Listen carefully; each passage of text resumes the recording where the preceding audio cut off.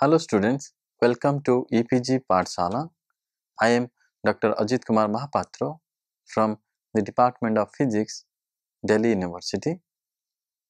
Today we are going to discuss about a module called birefrigerants in nonlinear optics. This belongs to the paper Characterization of Materials 2. So students, let us see what we are going to learn in this module.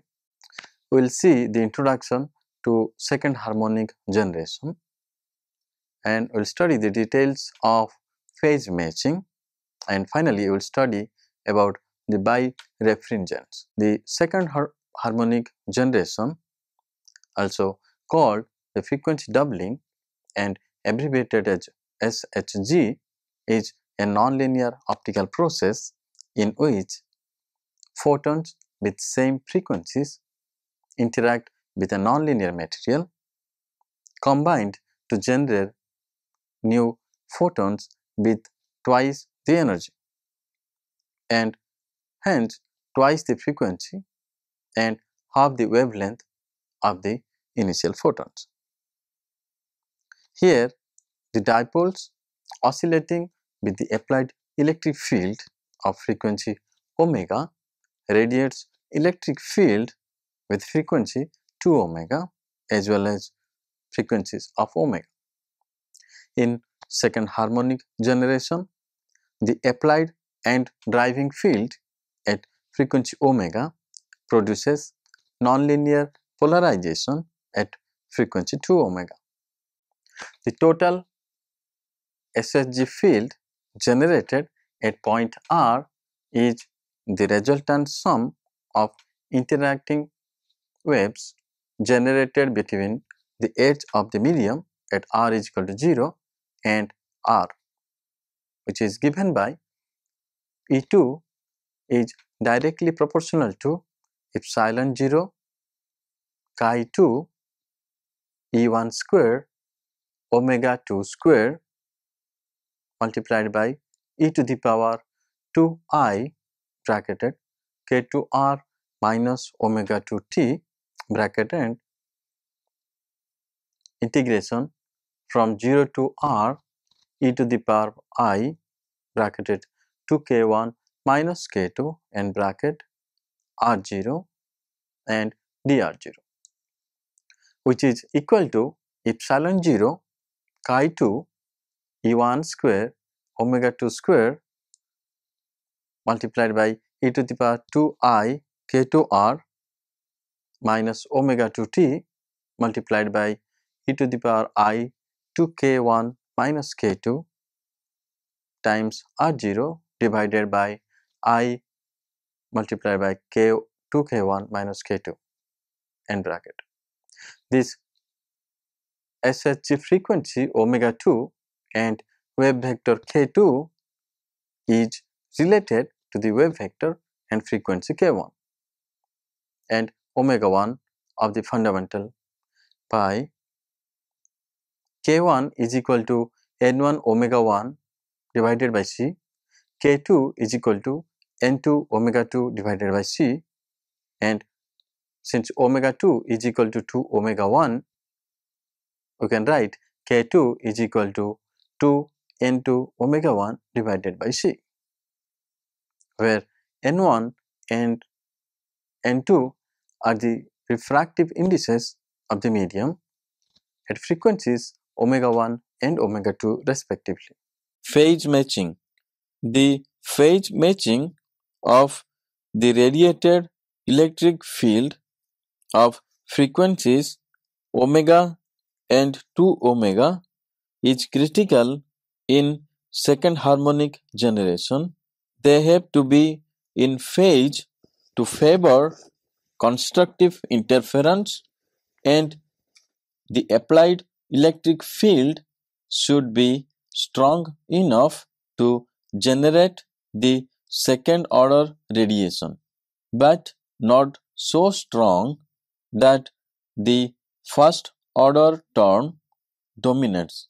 So, we could think of SHG signal as a perturbation, and the lights of two frequencies should be added and should not cancel each other. Considering the wave propagation in the positive g direction, the total output is a sum or the integration of all dipoles at every position in the material, and mathematically can be written as eta is equal to 1 divided by L square integration from 0 to L e to the power I to k omega g e to the power minus I k omega dg square, which is equal to 1 divided by L square integration of 0 to L e to the power I delta k dot g dg square, which is finally equal to sine of delta k L divided by 2 whole divided by delta k L divided by 2 whole square, and the second harmonic intensity at G can be expressed as I to omega is directly proportional to I omega square 0 start bracket sine delta k dot g by 2 divided by delta k dot g by 2 stop bracket and square, where I omega 0 is the incident intensity, so the maximum intensity is achieved for identical phases. This function has a maximum for delta k dot g is equal to 0 and delta k dot g is equal to 2n pi, indicating that the condition for most efficient SHG is delta k is equal to 0 and is termed as phase matching. The output of the second harmonic intensity could be written as a sine C function and is given by sine C delta k dot L by 2 is equal to sine delta k L divided by 2 whole divided by delta k L divided by 2 whole square. Many phase-sensitive nonlinear processes, especially the parametric processes, including frequency doubling, sum and difference frequency generation, and parametric amplification and oscillation, require phase matching to be efficient. For optimum nonlinear frequency conversion, it is required to have proper phase relationship between the interacting waves maintained along the propagation direction. This condition is fulfilled when the amplitudes from different locations are all in phase with the resultant total wave at the end of the nonlinear crystal. An effective nonlinear interaction is possible with phase mismatch close to 0. The phase matching of frequency doubling is given by delta k is equal to 2k1 minus k2 is equal to 0, where K1 and K2 are the wave numbers of the fundamental and second harmonic beam respectively. Without chromatic dispersion, K2 is equal to 2K1 would hold, so that the phase mismatch vanishes. In figure 1, the arrows indicate the phase corresponding to the amplitude contributions from different parts of the nonlinear crystal to the harmonic wave.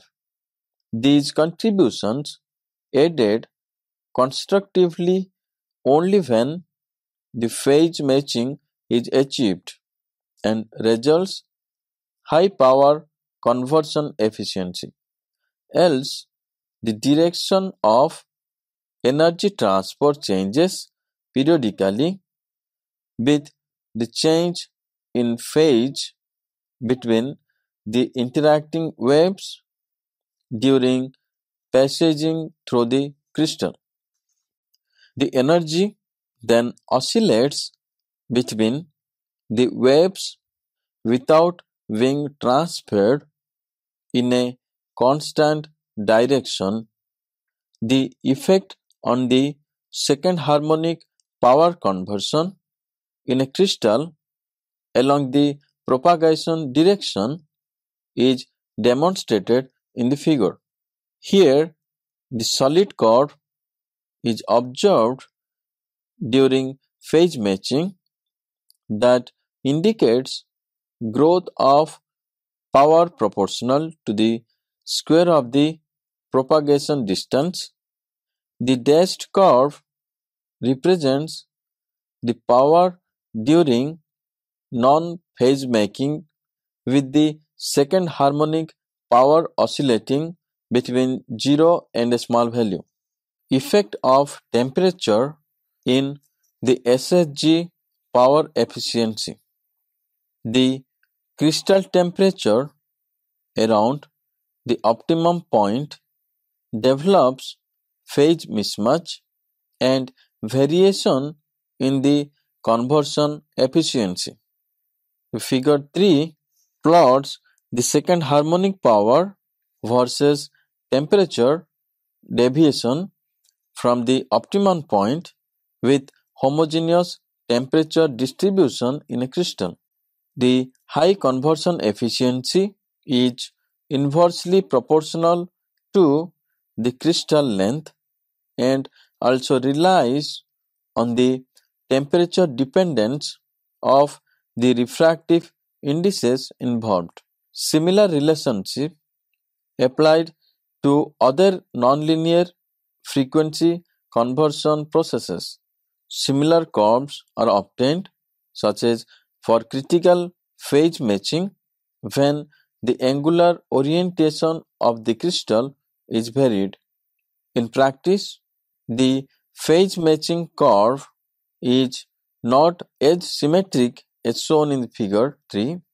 For example, it becomes asymmetric if the crystal temperature is not homogeneously distributed throughout the length or lower in temperature values at the end faces compared to the middle of the crystal. The temperature homogeneity in a crystal could quantified from the phase matching curve, and the conversion efficiency could be optimized by fabricating crystals of desirable dimension. Coherence length. The oscillation caused by interference between the SSG waves generated at different points along the path severely limits the SSG intensity unless the phase matching conditions are satisfied. As most of the optical media are dispersive, N1 not is equal to N2. Hence, SSG amplitude oscillates as e to the power I 2k1 minus k2 or with periodicity of LC is equal to pi divided by 2k1 minus k2 along the path. The distance LC is called the coherence length and is typically several wavelengths in condensed media.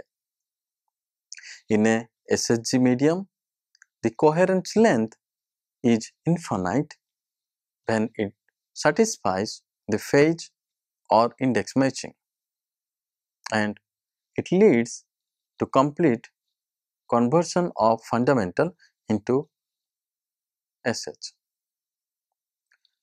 Efficient SHG requires phase matching, which is momentum conservation, satisfying the index matching of n1 omega 1 is equal to n2 2 omega 1. The difficulty in materials is that they are usually dispersive and the refractive index increases with frequency with n2 is greater than n1 in normal dispersion. Phase matching techniques.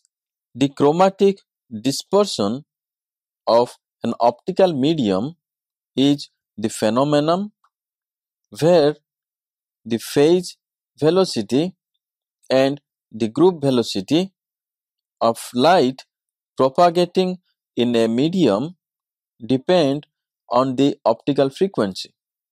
Absence of chromatic dispersion could lead to K2 is equal to 2K1 and the phase mismatch vanishes.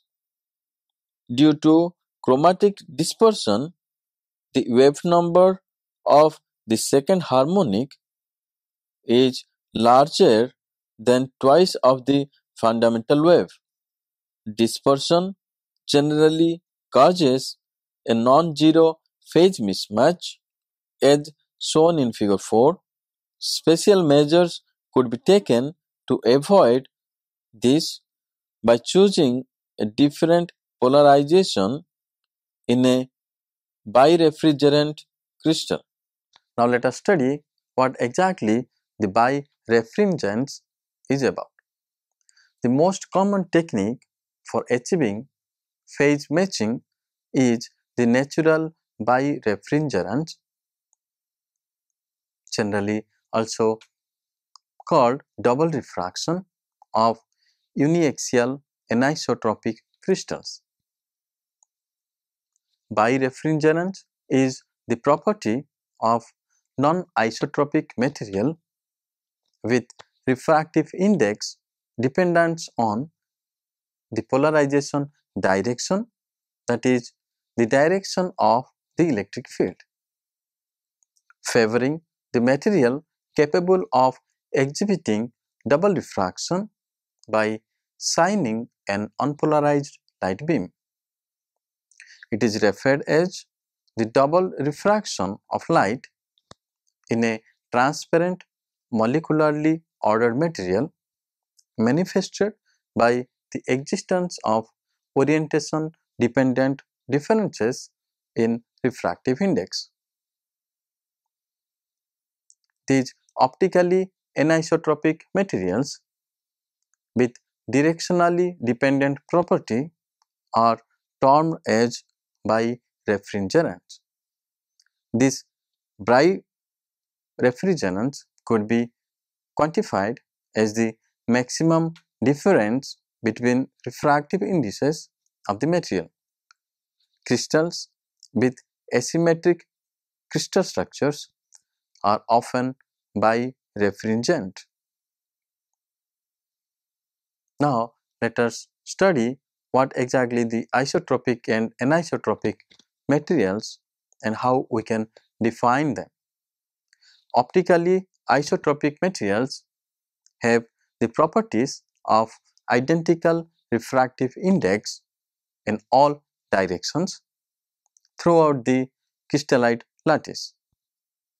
Examples of isotropic solids are glass, table salt, which is sodium chloride, polymers, and a wide variety of both organic and inorganic compounds. The isotropic properties remain symmetrical regardless of the direction of measurement, with each type of probe providing identical results. The term anisotropy refers to a non-uniform spatial distribution of properties resulting for sample materials probed from various directions within the same material. Generally, the observed properties are dependent on the particular probe being used and often vary depending on the phenomena for optical, acoustical, thermal, magnetic, or electrical events. Generally, the anisotropic crystals such as quartz, calcite, and tourmaline have crystallographically distinct axes and interact with light by a mechanism that depends on the orientation of the crystalline lattice with respect to the incident light angle. Double refraction. When an unpolarized light beam is incident on a calcite crystal, it usually splits up into two linearly polarized beams. The beam which travels undeviated is known as the ordinary ray or O ray and obeys Snell's laws of refraction. The second one doesn't obey Snell's law, is known as the extraordinary ray and abbreviated as E-ray. The figure 5 represents the schematic diagram for the polarization of light by double refraction. The appearance of two beams is due to double refraction, and a crystal-like calcite is referred as a double refracting crystal. The velocity of the O-ray is same in all directions. The velocity of E-ray is different in different directions. A substance like quartz and calcite exhibits different properties in different directions are generally called anisotropic substance. The axis along which the two velocities are equal is known as the optical axis of crystal. In a crystal like calcite, two rays have the same speed only along the direction. Such crystals are known as uniaxial crystals, where the V0 is equal to C by N0 for O ray and V is equal to sine square theta divided by C divided by NE square plus cos square theta divided by C divided by N0 square is for E-ray, where Ne and N0 are constants of the crystal and theta is the angle with the optic axis. C by Ne and C by N0 are the velocities of the E-ray when it propagates parallel and perpendicular to the optic axis respectively. Types of birefringent crystals. The first type is uniaxial crystals. The simplest type of birefringerence could be described as uniaxial, where the optical anisotropy is exhibited in a single and all the directions perpendicular to it or at a given angle to it are optically equivalent. When the material is rotated around this axis, the optical behavior remains same. This spatial direction is termed as the optic axis of the material. However, for most of the other polarization direction will be partly in the direction of the optic axis and referred as extraordinary ray. The ordinary ray will always experience a refractive index of n0, whereas the refractive index of the extraordinary ray could be between n0 and ne, depending on the ray direction as described by the index ellipsoid. The magnitude of the difference delta n is equal to ne minus n0 is quantified by the birefringence. The second type is biaxial materials. The biaxial crystals are somewhat complex and are characterized by three refractive indices corresponding to three principal axes of the crystal. For most ray directions, both the polarizations would be classified as extraordinary rays but with different effective refractive indices. Being extraordinary waves, the direction of power flow is not identical to the direction of the wave vector in either case. The two refractive indices can be determined using the index ellipsoids for given directions of the polarization. For biaxial crystals, the index ellipsoid will not be an ellipsoid of revolution but is described by three unequal principal refractive indices with values n alpha, n beta and n gamma. Thus, there is no axis around which a rotation leaves the optical properties invariant as observed in uniaxial crystals whose index ellipsoid is a spheroid. Categories of birefringence. Birefringence is an inherent property of many anisotropic crystals including calcite and quartz, or it can also arise from other factors such as structural ordering, physical stress, deformation and strain. The naturally occurring materials with asymmetry in direction dependent refractive are referred to have intrinsic birefringence.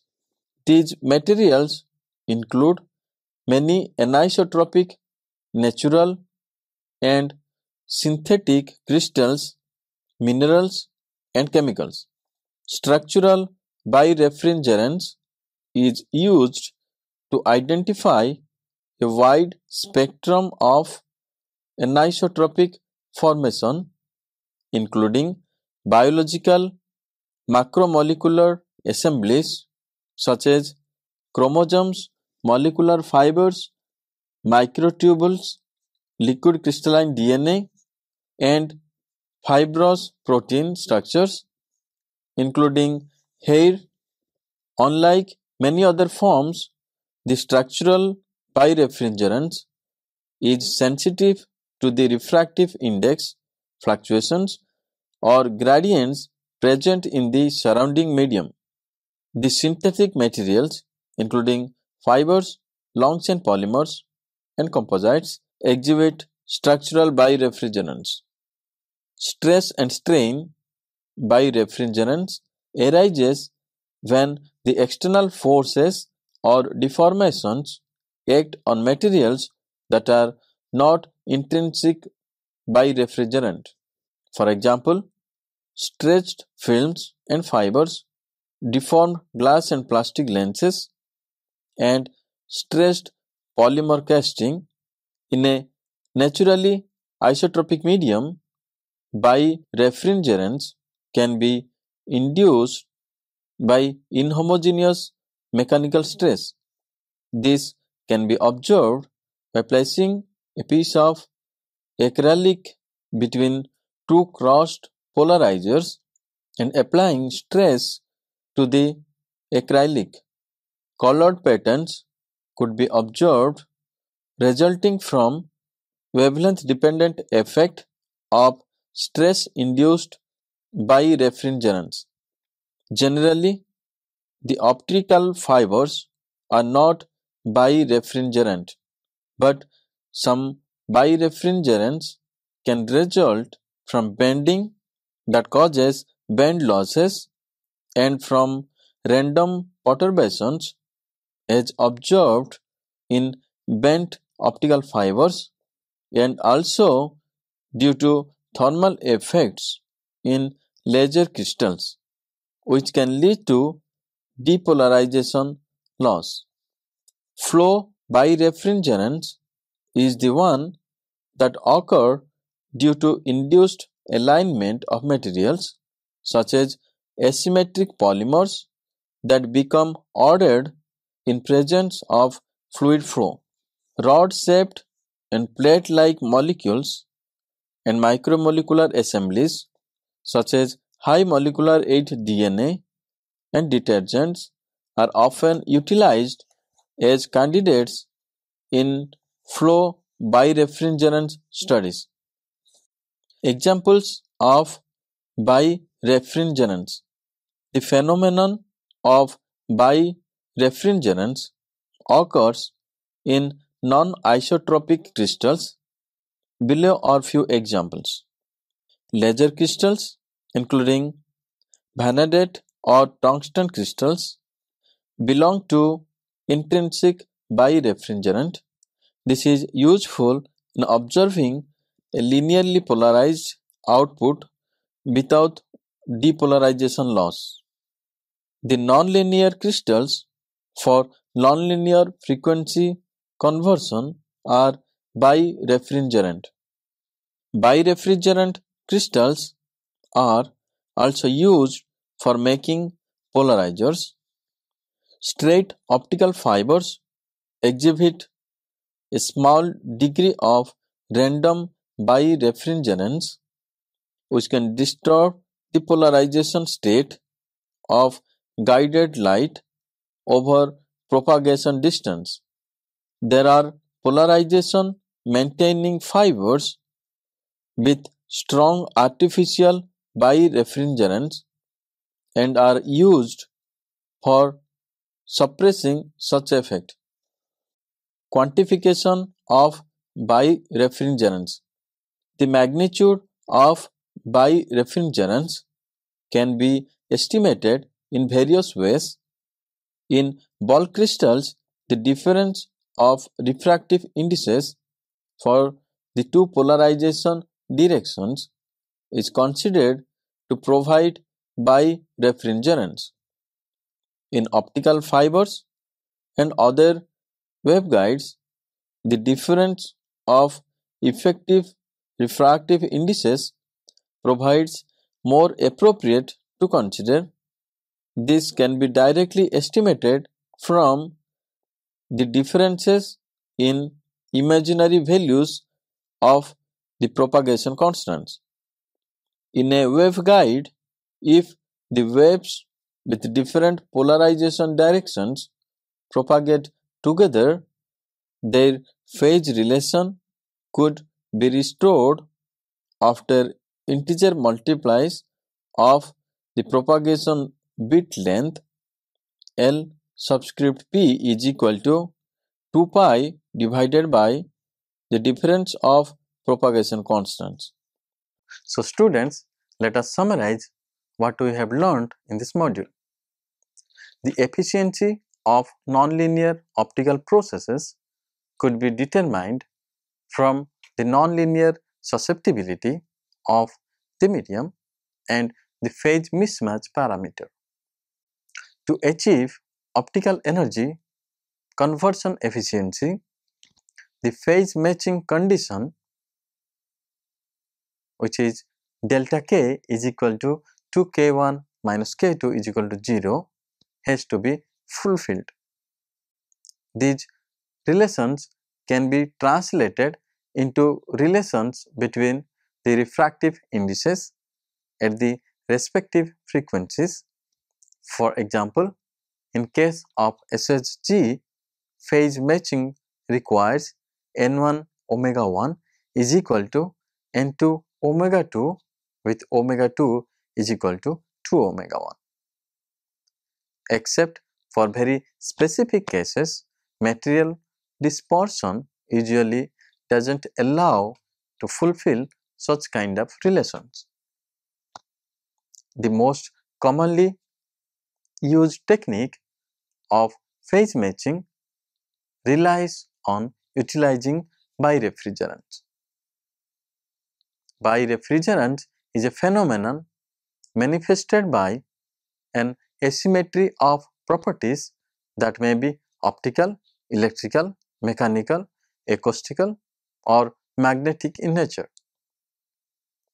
A wide spectrum of materials display varying degrees of birefrigerants, but the ones with specific interest to the optical microscopist are those specimens that are transparent and readily observed in polarized lights.